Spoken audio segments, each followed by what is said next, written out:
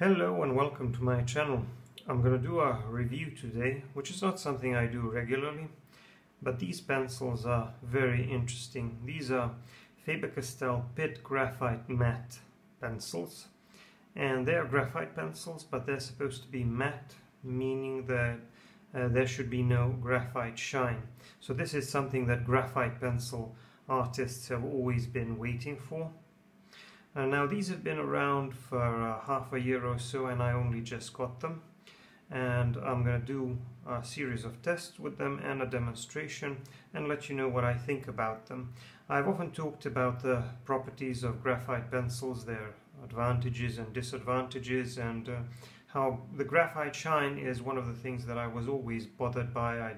That's one of the reasons why I didn't really like using graphite pencils. But this is what my set looks like.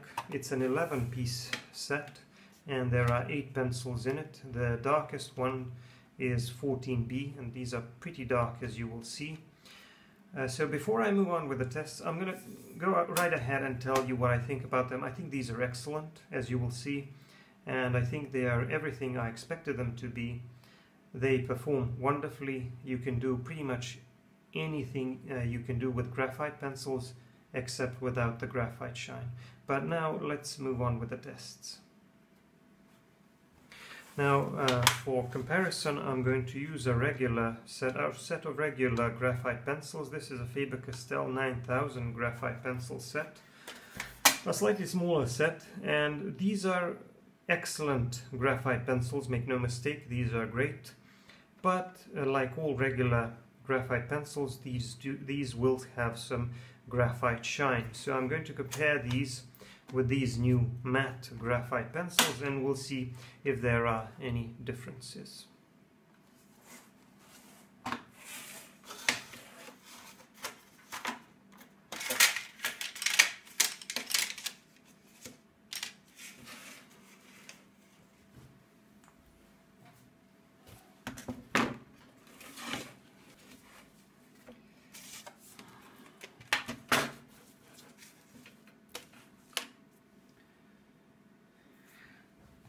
Alright, so I'm going to start with let's say, the first thing that I'm going to do is I'm going to try to work with them a little bit so that I can tell you how they feel, and then we're going to compare how they blend, how well they erase, and some other things. So let's grab an 8B. And an 8B is also the darkest and the softest pencil in this range. And maybe I'm going to pick one of the harder ones, for example a 2B, and a 2B from here if I have one. I do. So here it is. So here we have a 2B matte graphite pencil and a 2B regular graphite pencil, and here are the 8Bs. Alright. So that's all we're going to need for now. First, let's try how they feel. I'm going to start with this Pitt matte graphite pencil. And right away, I think it feels like a little bit harder pencil. So let me compare that with a regular 2B. Right away I can see a lot more graphite shine from the angle where I'm looking at it, and I'm looking at it at like a 45-degree angle. Actually maybe like a 60-degree angle.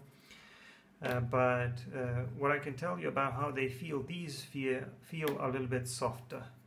These feel a little bit harder. When you work with them, they actually feel a little bit more like colored pencils. But we'll see if we'll see how they perform. So let me try these 8Bs. This one feels a little bit softer, but still it feels like a hard pencil. And the regular 8B, regular graphite pencil, feels a little bit softer when you apply it. Now let's try to compare the amount of graphite shine. I'm going to grab these two 8Bs because these are really soft and dark. So I'm going to press a little bit harder, and I'm going to draw, or I'm going to fill in this square with a matte 8B and one with a regular 8B. So let's see how this will work. I'm pressing a little bit harder, making sure that I fill this in.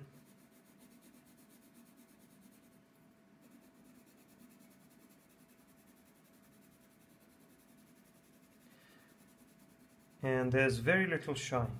There's very little shine from the angle that I'm looking at it at, and I don't know if you can pick up on it, we'll see it later, but let's try the regular 8B. Already this one looks more grayish and more reflective to me. But now, let's see what it looks like on camera. This one does look a lot lighter. Let me try to use a bit more pressure, but I don't think that's going to change anything. So there you see, this one is darker, mostly because it's less reflective. Now, if I try to tilt it a bit, you can see a huge difference between the two. There's just a huge difference, just a slight change in angle, and you can see how much less reflective these are.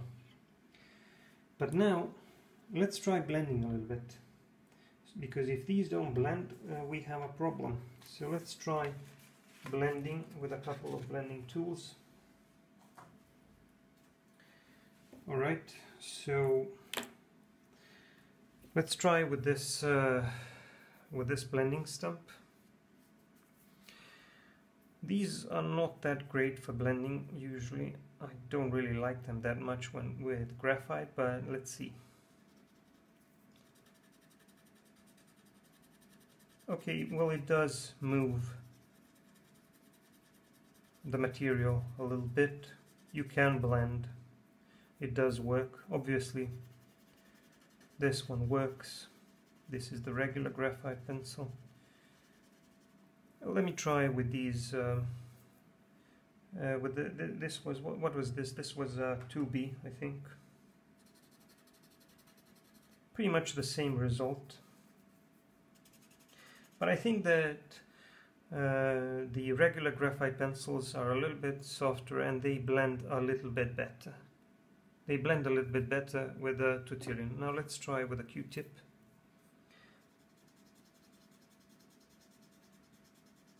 They blend very easily with a Q-tip. Let me try this one.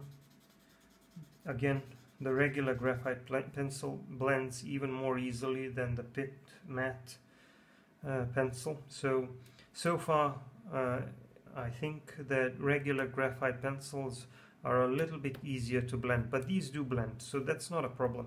Let me try the brush a little bit.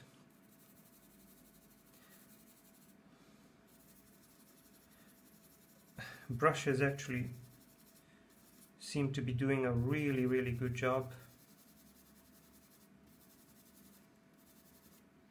So I think that the brush is probably the best blending tool with these matte graphite pencils. But like I said, I think that they perform pretty well and that you'll have no problems blending whatsoever. Now let's try some erasing.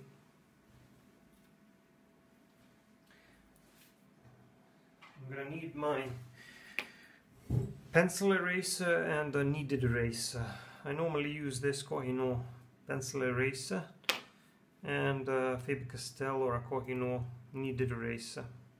So let's see. If I try to lift up a little bit, it does lift up. It's more or less the same. Now let's try this one. This is more like a regular rubber eraser. Now check this out. That's really clean. That works pretty well. And this one also erases, but I would say that the regular graphite pencil doesn't erase quite as well as the matte graphite pencil, and I'm going to explain why. Because with these hard ones you won't see the difference. I think the difference here is because with these softer graphite pencils, regular graphite pencils, which are shiny, they're obviously Graphite is a lubricant, so the surface tends to get lubricated and very smooth, so sometimes it can be a little bit difficult for the eraser to gain traction to do the erasing. And with this one, I think with the matte graphite pencil, I think it's a little bit easier to erase with this rubber eraser. With the kneaded eraser, I don't really notice the difference, but when you apply a little bit more of that soft regular graphite pencil, it will sometimes get difficult for the eraser to erase fine small marks, because the tip of the eraser will get lubricated and you will have to resharpen it or cut the tip. So I would say that in terms of erasing, I would say that these actually, the matte graphite pencils, they actually erase a little bit better than the regular graphite pencils. And when it comes to blending, they don't blend quite as well as the regular graphite pencils, but they are more or less the same. So I would say that these matte graphite pencils, I think that you can do pretty much anything that you would be able to do with regular graphite pencils, except for the huge difference in the reflectiveness, in the graphite shine. So those are my conclusions so far. Let me just get these regular graphite pencils back here.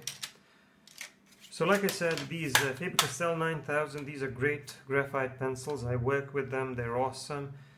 But right now I'm more interested in these. And I wanted to say just a few words about erasing, about sharpening rather. They sharpen really well, no breakage, no problems there. They are not scratchy at all, so really high quality pencils. I really don't see many flaws with them. I would say that the only problem, if you want to call it a problem, is that they don't blend quite as well as regular graphite pencils, but they do a pretty good job at blending. So let me get these back here in place.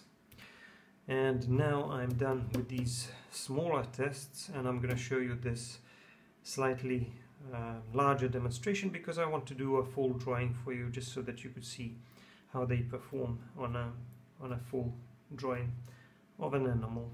So let's check that out. This is the drawing I'm going to be doing, this African elephant. I thought that this was a good choice of a subject because it's not super complex, but at the same time it's detailed enough and it's challenging enough so that I could put these new pencils to the test. There are some nice details and textures there, and there is also a nice contrast between the shadow side and the light side.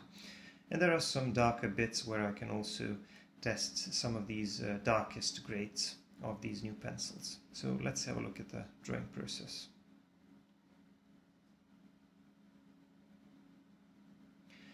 I'm going to be using a limited range here. I'm just going to use 4 or 5 pencils most of the time. I'm going to start my sketch with a 2B pencil, and the paper I'm using is a Strathmore 400 series. The size of the paper is about 11 × 8 inches.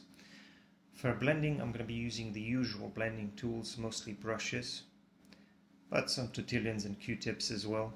For erasing, I'm going to use a Koh-i-Noor pencil eraser and a Faber-Castell kneaded eraser. So I wanted to do a drawing of an elephant. The composition is going to be simple, with just the drawing, with just the animal in the middle. There's not going to be any background. It's going to be like a vignette, I guess, with just a little bit of shadow under the animal. And I just want to say a few more words about the pencils before I start commenting on the drawing process. So my impression of the pencils from the initial part of the video where I did those smaller tests was pretty much confirmed during the drawing process of this elephant.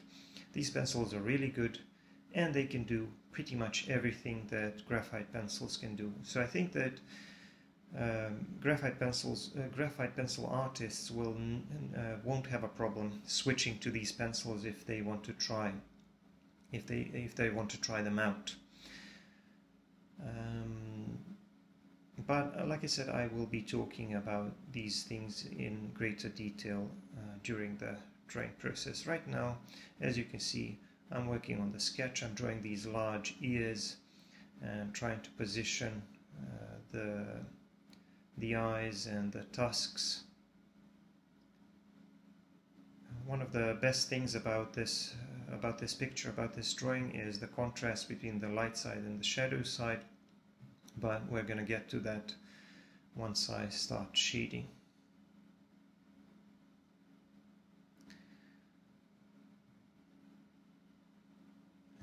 And those are the front legs. So like I said, I'm now going to do a background. I'm just going to focus on the elephant. And now I'm starting with the shading process here. I'm going to start with one of the darker pencils actually, because I want to draw this darker area here in between the head and the ears. This is a part of the body which is kind of tucked in and facing away from the light source, so it's going to be a little bit darker. And the pencils I'm going to be using for the most part are 2B, 6B, 10B and 14B.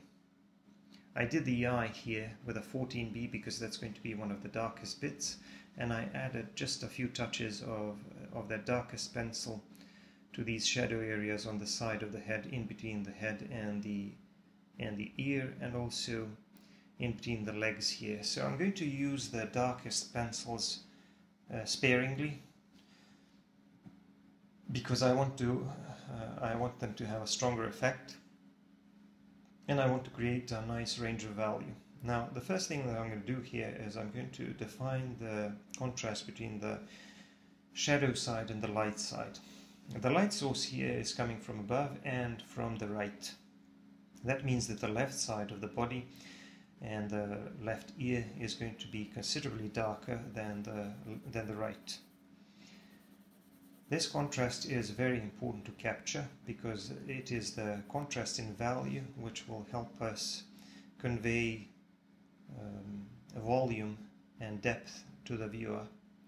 So doing a line drawing, doing a sketch is important as well, but it is not as important as this stage where we're defining the contrast between the lighter and darker areas, because this is the part of the drawing where you can make your drawing actually look realistic.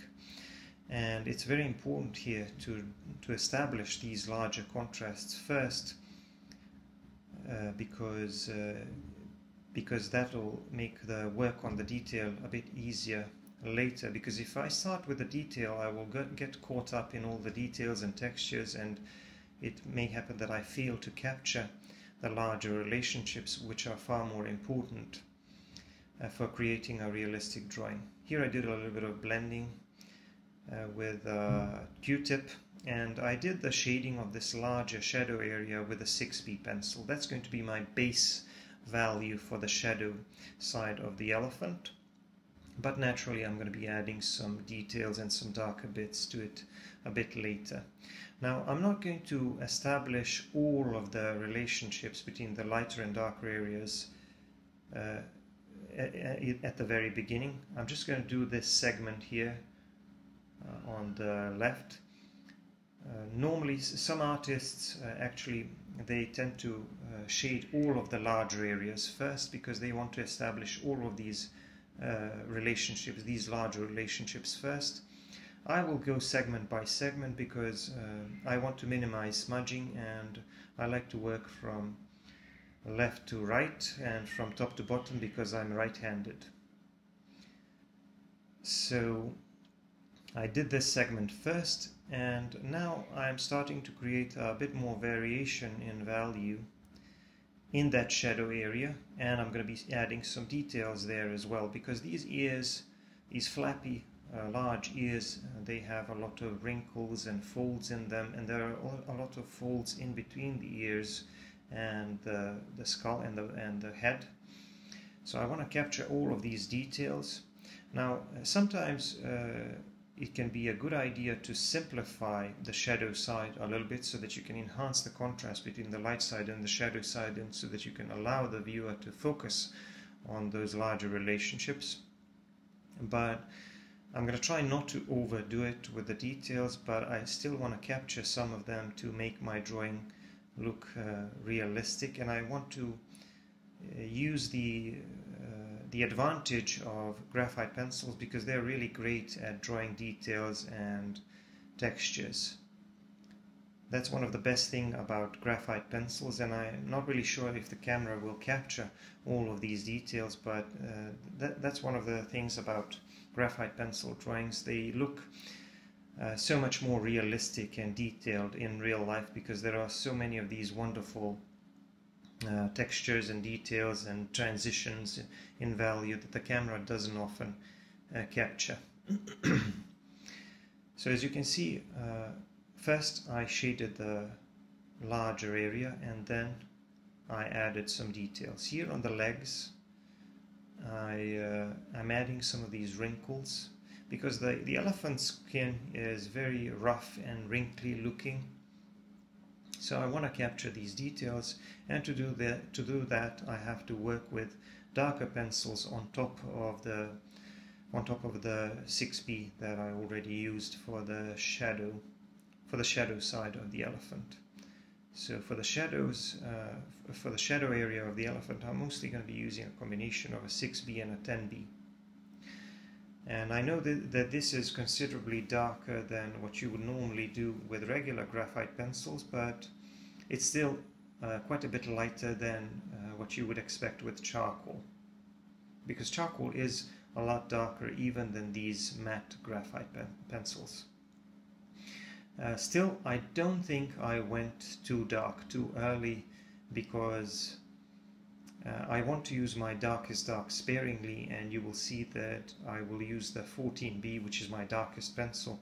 I will use it very sparingly. I used it for some of the darker bits in between the legs and on the area in between the ear and the head, but those are just some of the smaller areas. I want to allow the other pencils to create that nice range of value, and then just by adding a few highlights here and there using a pencil eraser like I'm doing now, and by adding a few touches of that darkest pencil that I have, hopefully that'll really make the drawing pop out and increase that range of value, and make these darkest and lighter bits all the more effective, because you don't want to overdo it with them. I'm moving on to the bottom part of the leg here on the left. These are the front legs. The hind legs will not be really visible because they're hidden behind the front legs. I will just do a little bit of shading in between the legs, and I'm also defining the shadow area of the front leg, staying consistent with the light source, making sure that the left side is darker and that the light side is lighter, because my light source, like I said, is coming from the right. I could have flipped it and done it the other way around, but I thought that it would be more natural for me to do the shadow area first on the left and then do the lighter area later. Sometimes I do the opposite, but here this was what I decided to do. There's also going to be a bit of shadow on the feet, a bit of shadow coming from the trunk, from the elephant's trunk, but you can't really understand all of these details at this stage, because once I finish the shading of the whole animal, or of the animal's body, some of these things will start to make a lot more sense. Right now, because I've established the contrast between the light side and the shadow side, I am putting in the work with these details, with these wrinkles, with these folds around the knees, and the front legs. And I'm also trying to make sure that I have a nice clean edge between the tusks and the rest of the body, because the tusks are a lot lighter and they're kind of sticking out. It's very, very important to have a nice clean edge so that the viewer can feel like that part of the body is protruding forward. So it's all about trying to create that three-dimensional appearance and using the value contrast, the range of value, and of course edges to achieve that feeling of depth and volume. Now let me get back to talking about the pencils, because I've already talked a little bit about the shading process. So one of the things I mentioned in the introduction was that in these initial tests was that they feel a little bit different than regular graphite pencils, and that's true. They feel a little bit harder, they feel a little bit more like colored pencils, but the thing is that they can still be blended pretty well. I think that regular graphite pencils are just a little bit softer and they can be blended and moved around. The material can be moved around a little bit more easily. But these can be blended pretty well, and like I said, my impression so far is that you can do with them the same things that you can do with regular graphite pencils. Here I'm moving on with the shading of the tusk. And the interesting thing here is that obviously the left side of the tusk is going to be a bit darker because of the light source. But there's also a nice shadow here on this upper part of the tusk, because the body, the head rather, is casting a shadow onto this part of the tusk, while the tip of the tusk is protruding forward and is lighter because it's catching light from the light source. So these shadows, they are very important, and it's very important to use them to your advantage, because they will really help you create a more three-dimensional looking subject, because we can now feel like that tip of the tusk is really protruding forward and is closer, a little bit closer to the viewer, and is really in front of the rest of the body. And naturally I'm shading around it to so that I can increase that contrast, and so that this lighter area, the lighter part of that tusk, would really stand out against the background. And I'm making sure that my edges are clean, that I have a nice sudden transition, so that we can know where the edge of that tusk is and where the background or the rest of the body begins. Moving on to defining some of the darker bits on the right side of the body, which is the light side, so I'm going to be using some lighter values here. But now that I've established some of the larger shadows on the left, things are going to be easier, but there's also going to be some shadow areas on the lower side of the trunk, or the lower part of the trunk, and of course the left side of the leg, and of course this inner side of the ear, which is closer to the head. That's going to be a little bit darker. I'm going to do the other eye with a darker pencil as well. And now there are some of these wrinkles and folds in the middle of the head, and where the trunk is. But first I'm going to establish the contrast between the light side and the shadow side before I move on with all of these details, because there are really lots of details in this middle part of the head and the trunk.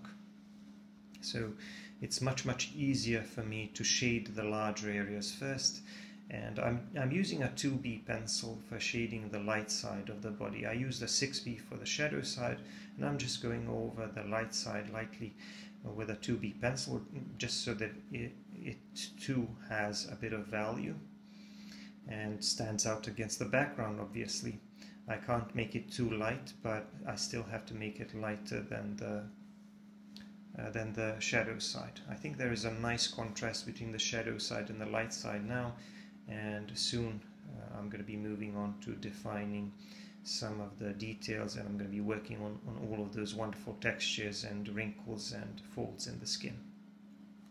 I did just a little bit of shading with an HB pencil on the background because I wanted the tusk on the right to stand out against the background. It's going to be very light, it's going to be completely white, and I want it to stand out against the background, which is why I had to add just a little bit of value to the background. I had to make it a bit darker, otherwise the tusk wouldn't stand out. You can't really explain the shape without contrast in value.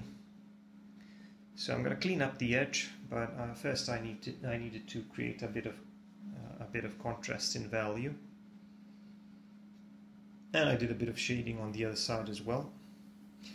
And now that I have all of the larger relationships in place, I can move on with the details. I can start adding some darker wrinkles within the shadow area, and I can start defining some of the details a little bit better, like for example these wrinkles around the eyes, in between this transition between the nose and the head, the rest of the head, and on the top of the head we'll also have some of these wrinkles. There are a couple of these how should I put this, indentations in the temple area, huge shadows there, large shapes, and the eye socket area is kind of bulging out.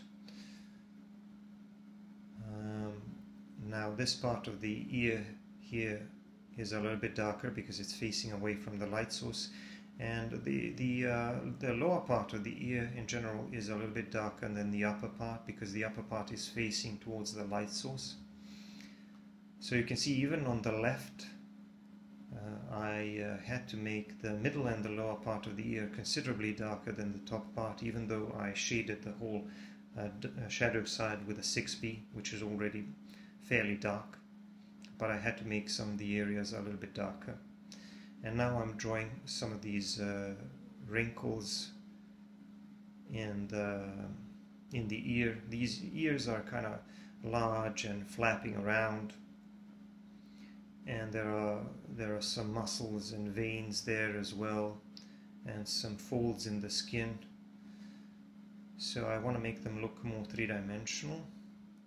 And this area here closer to the head is kind of tucked in a little bit, and there's a little bit more shadow there, but it still can't be quite as dark as the same area on the left, because the whole left side needs to be a little bit darker than the light side. Now I'm going to go into defining some of these folds here in the middle part of the head, and this transition between the head and the nose area, the trunk area.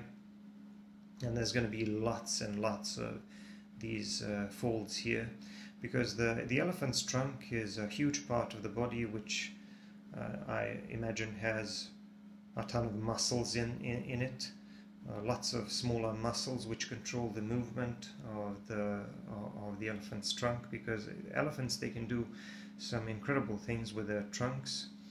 So I can imagine that there are lots of muscles controlling the movement, and because of all of those muscles, because of all of the ways in which that part of the body is bending and twisting, there's going to be a lot of folds and wrinkles in the skin. So you can see that I'm drawing these horizontal lines, these horizontal ring-like shapes, and in addition to those there are also some vertical folds as well. And while I'm doing all of these, I'm staying consistent with the light source, making sure that every part of that surface which is facing towards the light source is lighter, and every part of that surface which is facing away from the light source is in the shadow, is darker. But all of this would be way more difficult if I hadn't established those large relationships between the shadow areas and lighter areas first. And now I'm moving in with a pencil eraser, that Kohinoor pencil eraser which I mentioned, and I'm actually pulling some highlights, trying to make those wrinkles and folds look even more three-dimensional, because I'm allowing them to pop out by increasing the range of value. So I have those darker areas, shadow areas, and then I just do a bit of erasing, taking away a bit of value, and that makes the those areas look more three-dimensional, because it increases the range of value, it increases the contrast between the shadow bits and the lighter bits. I'm doing the same thing on the ear here, and like I said, trying to make everything look a little bit more three-dimensional. But I also have to make sure that the edges are clean, especially the outer edge of the elephant's head and the ears. One of the things that I also like to do, in addition to defining all of these smaller shapes, I sometimes like to just drag my pencil over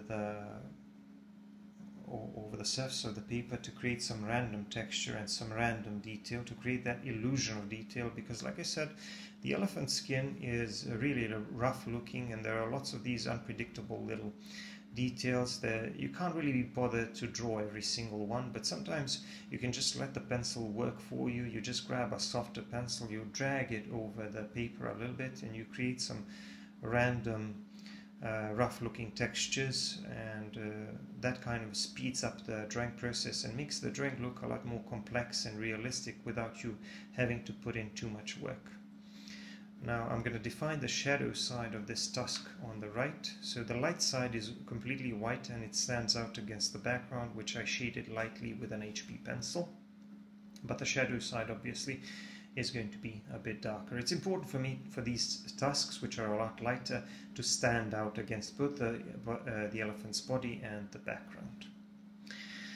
Now let me get back to talking about the pencils a little bit more, because I was mostly commenting on the drawing process so far.